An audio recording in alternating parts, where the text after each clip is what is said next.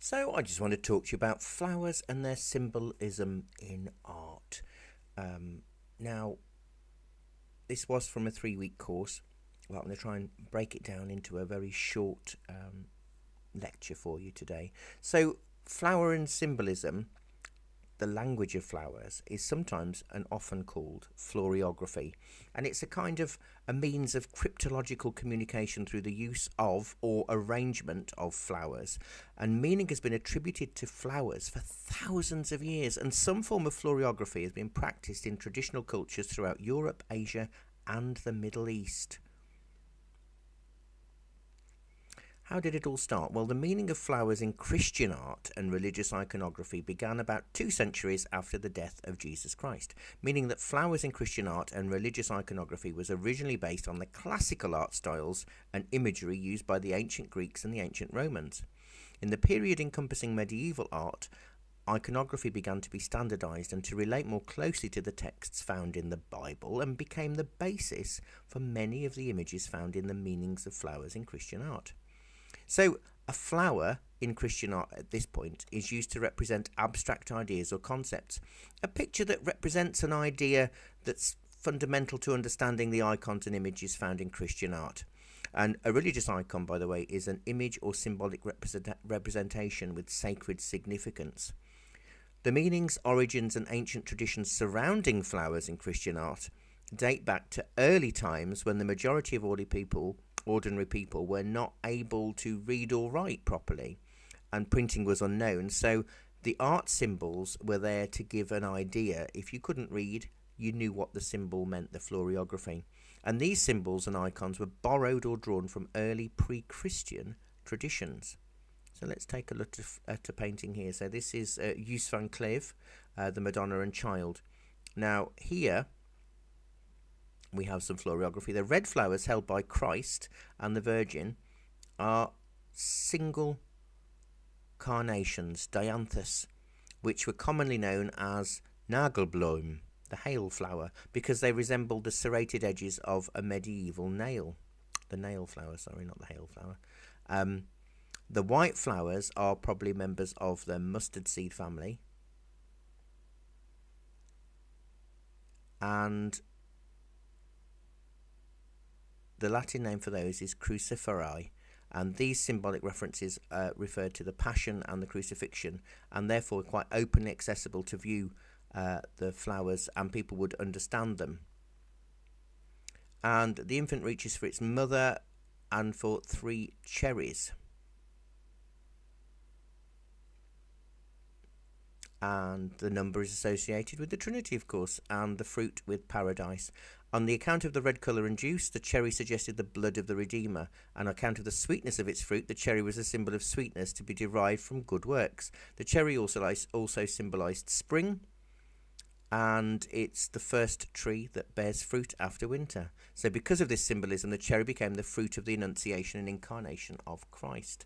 Now, his affection for Mary and her association with salvation has already doctrinal implications here, and the child seems to flee 2 flowers in his mother's right hand. To a believer, he has every reason to fear. Pink carnations have the most symbolic historical significance, and according to Christian legend, carnations first appeared on earth as Jesus carried the cross. The Virgin Mary shed tears at Jesus' plight, and the carnation sprang up from where her tears fell. So the pink carnation became the symbol of a mother's undying love. And if you notice here, above that carnation, or almost growing out of the carnation, we have another flower. Now that is the passion flower. Now when travellers of the Spanish conqueror in Mexico found a relative of the carnation with a deeper red and spinier petals, they could hardly resist naming it the passion flower. Now here, this miraculous flower tops the older one, so it could be growing out the same stem as if the stem had burst through.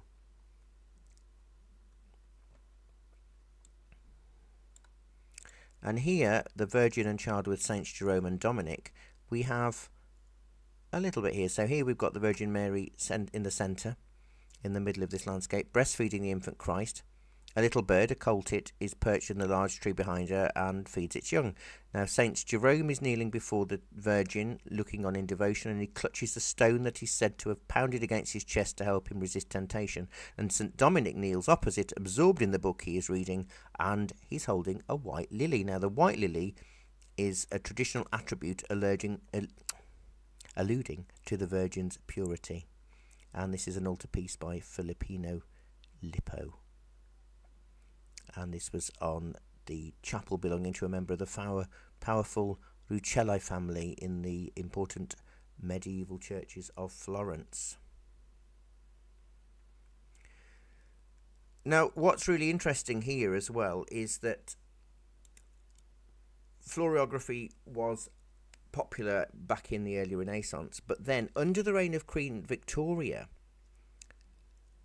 new standards of etiquette limited a communication across England's upper class. So what would happen is that many would send secret messages by way of flowers, and then in turn books about floriography or the language of flowers became popular, outlining the types of flowers that signalled flirtation, friendship, embarrassment or disdain. For example, you might find that red roses indicate love, the darker rose suggests shame, and pink roses sent the message that your love should be kept a secret. And flowers were used to communicate feelings that the strict etiquette of the Victorian era would not allow to be openly expressed. Now, the flowers were sent in the form of small bouquets known as tussie-mussies or nosegays, and they typically consisted of fragrant herbs and a single meaningful flower wrapped in lace. And suitors presented these tussie-mussies to their prospective lovers and watched to see how they were accepted. Now, what happened? How would you know if a potential lover accepted your advances? Well, if they held this tussie-mussie at heart level, well done, you've been accepted with joy. Held downwards, though, not this time, you gotta move on. To answer yes, the flowers are given in the right hand. To answer no, flowers are given in the left hand. So there was a huge revival of this floriography in the Victorian period. And here's an interesting painting. The Roses of Heliogabalus, painted in 1888, a huge painting. Now, this is a tragic tale of Emperor Heliogabalus watching his guests suffocate under a shower of rose petals. Now, the original story specified violets as the nefarious flower. This artist here chose roses for his rendition, choosing the species specifically for its association with corruption and death. So, Alma Tadema painted it in London during the last few months of 1887 when it was too cold for roses to be blooming. In order to be able to paint the petals with precision, he demanded and arranged for roses to be shipped from the French Riviera every week for as long as it took to complete the artwork. And now, here's a bit of background about the story. Heliogabalus is also known as Elagabalus, and a man who was juvenile and sadistic enough to dream something up so weird like this. He's the man lying down in the golden robe and tiara, watching with indifference as his banquet guests suffocate in the sudden petal deluge. Augustan history was the National Enquirer of the Roman Empire, and he said that Heliogabalus overwhelmed his parasites, that is, his human dinner guests, with flowers that fell from behind the reversible ceiling of the banqueting room. Some of the guests were smothered to death, being unable to crawl out the top. Could this have actually happened, or was it just about the power and personality of that emperor? Here's another painting, The Awakening of Adonis by Waterhouse in 1900. Adonis was the mortal lover of the goddess Aphrodite in Greek mythology, and in Ovid's 1st century AD telling of the myth, he was conceived after Aphrodite cursed his mother Myrrha to lust after her own father, King Cinyras of Cyprus. Myrrha had sex with her father in complete darkness for 9 nights, but he discovered her identity and chased her away with a sword. The gods transformed her into myrrh trees, and in the form of a tree she gave birth to Adonis. Now Aphrodite found the infant and gave him to be raised by Persephone, the queen of the underworld. Adonis grew into an astonishingly handsome young man, causing Aphrodite and Persephone to feud over him, with Zeus eventually decreeing that Adonis would spend 1/3 of the year in the underworld with Persephone, 1/3 of the year with Aphrodite, and the final third of the year with whomever he chose. Adonis chose to spend his final third year of the year with Aphrodite. One day, Adonis was gored by a wild boar during a hunting trip and died in Aphrodite's arms as she wept. His blood mingled with her tears and became the anemone flower. So due to its similarity to the poppy, used in art as a symbol of sorrow and death, often seen in scenes of crucifixion, and also used in the early church as a symbol of the Trinity. So here the anemone symbolizes sleep and death. And a Rossetti painting, La Ghirlandata. Now the title of this Rossetti painting is translated by the Pre-Raphaelite artist's brother William Michael Rossetti as the Garlanded Lady, or the Lady of the Wreath. Now largely interpreted as embodiment of love and beauty, Rossetti depicts a woman playing a harp as two angels surround her, enclosed by vivid flowers, including honeysuckle and roses, and luscious green foliage which melts into greens of her dress. The main model is Alexander Wilding, who worked with Rossetti frequently. Painted in 1873, it belongs to this proper vibe of pre-Raphaelite art. The honeysuckle is actually a less common symbol of love and sweetness, and also generosity. The blue flowers of poison monkshood represents that the viewer should be aware that there's a danger that might be ahead, and that rests at the foot of the harp and topped with the beguiling honeysuckle and roses, or at least that's what's intended. He actually depicted the wrong flower here. He depicted the innocuous larkspur instead of monkshood, but it's supposed to be monkshood.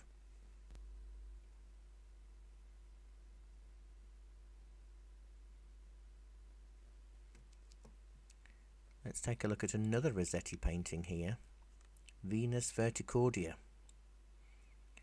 And this means the Venus, the turner of hearts, and it derives from Latin literature, where it designates the role of Venus, the goddess of love and beauty, in turning women's hearts towards virtue. However, Rossetti, as he would, interpreted it in the opposite sense, to mean turning men's hearts away from fidelity. Now this is evident from his sonnet in the picture. In the roses, the honeysuckle, apple and nude figure all contribute to the theme of love, sexuality. And this is almost the only example of a nude in Rossetti's work. And he did, often with Rossetti, he would accompany his paintings with sonnets that would either be to the side or be painted on the frame that would also convey what he meant. So the sonnet for this is, she hath the apple in her hand for thee, yet almost in her heart would hold it back. She muses with her eyes upon the track of that which in thy spirit they can see. Haply, behold, he is at peace, saith she. Alas, the apple for his lips, the dart that follows its brief sweetness to his heart, the wandering of his feet perpetually. A little space her glance is still and coy, but if she give the fruit that works her spell, those eyes shall flame as for Phrygian boy. Then shall her bird's strained throat the woeful foretell, and her far seas moan as a single shell, and through her dark grove strike the light of Troy. Now obviously the apple, if you think about it, is the symbol of unfaithfulness, because Eve gave it to Adam, even though they were told not to eat off that tree of the fruit of the knowledge of good and bad. Another Rossetti, Veronica Veronese. The Pre-Raphaelites really ran with the floriography theme with their work, because of them painting more medieval ideas and feels and Shakespearean images and biblical themes. The floriography really went well with this. And this was actually inspired by a Venetian painting believed to represent the artistic soul in the act of creation. The theme is expounded by the fictitious quote inscribed on the frame of the painting, and though the quote is attributed on the frame to the letters of Girolamo Ridolfi, critics believe that maybe Rossetti actually wrote it. And it says, suddenly leaning forward, the Lady Veronica rapidly wrote the first notes on the virgin page. Then she took the bow of her violin to make her dream reality. But before commencing to play the instrument hanging from her hand, she remained quiet a few moments, listening to the inspiring bird, while her left hand strayed over the strings, searching for the supreme melody, still elusive. It was the marriage of the voices of nature and the soul, the dawn of a mystic creation. So here we've got the symbolism of the uncaged bird, which may represent the marriage of the voices of nature and the soul. And we've got full-on overt flower symbolism here. The chamomile in the birdcage may represent energy in adversity. The primroses in the picture represent youth, and the daffodils reflection, because she's feeling very pensive.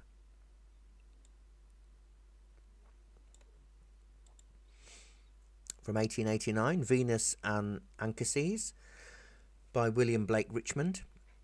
And this is the meeting at night of Venus and her earthly lover, the Trojan shepherd Anchises, on Mount Ida. Venus, clothed in a glowing pink and gold, walks towards Anchises, who waits holding a lyre.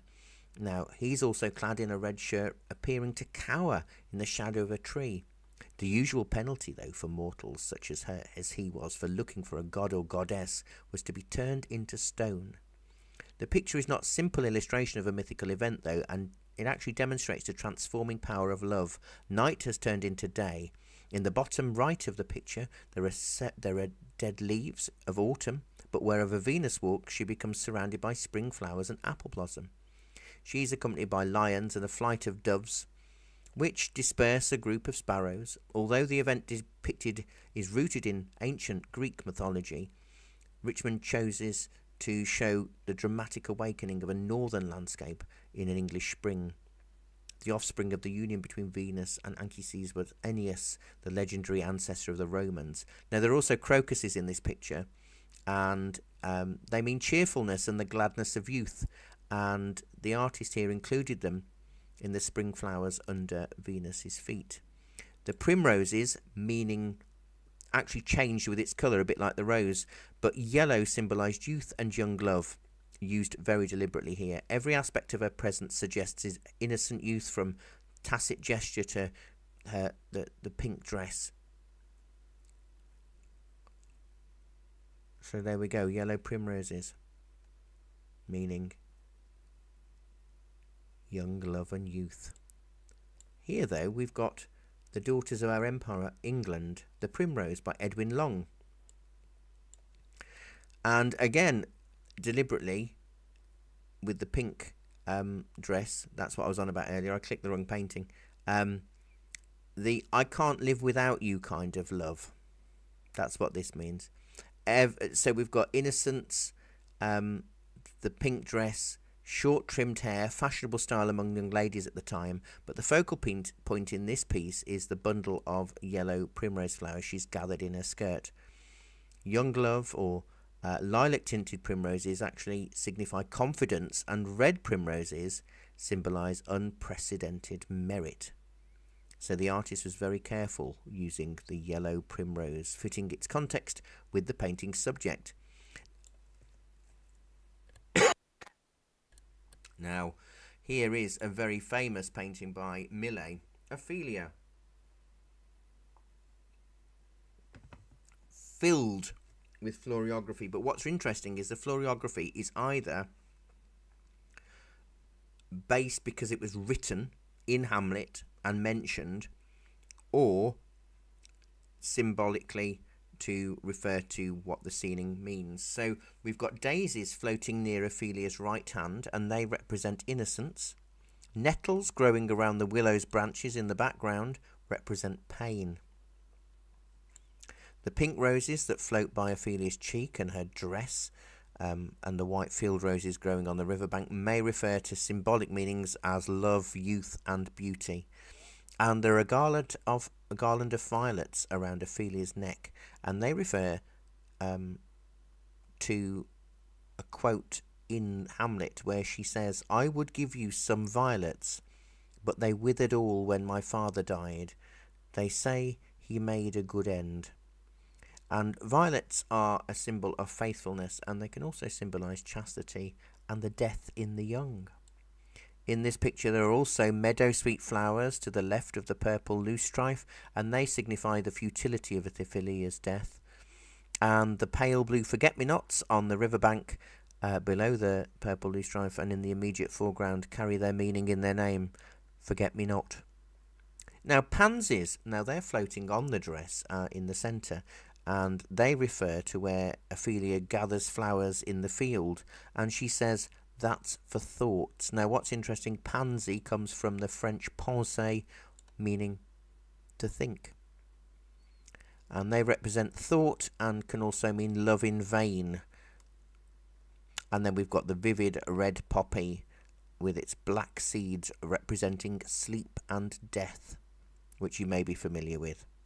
So that's just a quick look at a few symbols of floriography in art throughout the centuries. I hope you found that enjoyable and maybe has given you an insight and an urging to look up more flower symbolism as you study art.